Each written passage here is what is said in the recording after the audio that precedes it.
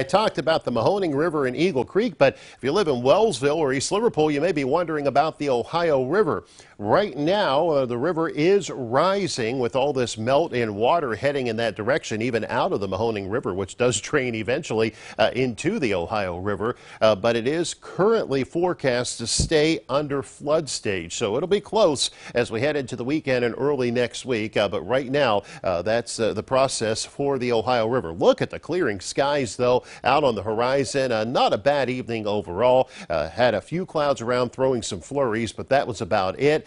Those have now moved out. Temperature at 24 degrees currently down on the river, but it does get colder the further north you go. Already dropping into the teens across Columbiana County from Guilford Lake to Salem. 18 in Canfield right now, 17 in Mercer. I do look for temperatures to drop this evening and then start to climb. I also expect the wind to start to pick up later tonight and especially by tomorrow morning. Now, I want to emphasize this because by 6 and 7 o'clock in the morning, there's going to be a blast of snow moving through here with these gusty winds that'll help reduce visibility as a snow squall tries to drop on through here to start your Saturday morning. So if you have plans to travel early tomorrow, keep that in mind. The gusty wind is going to stick around through the day tomorrow as temperatures turn colder right on into the afternoon, and of course that is going to drive down the wind chill temperatures. So tonight these are in the lower teens. Temperatures won't be all that frigid overnight,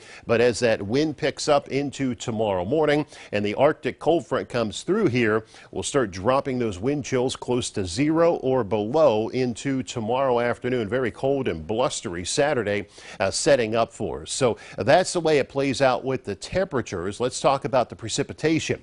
The Arctic cold front still west of Chicago, but moving our way. It'll march through here first thing in the morning.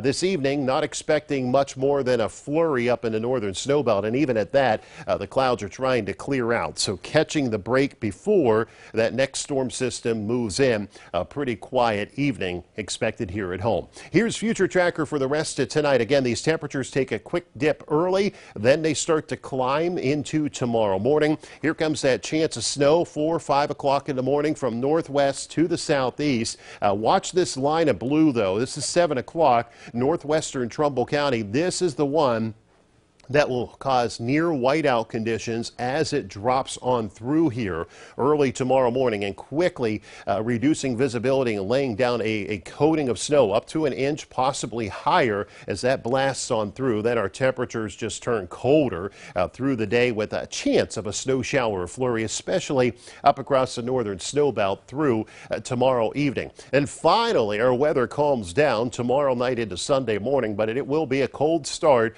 but a sunny Sunday expected, and that'll help push our temperatures out of the 30s on into the lower 40s by the afternoon.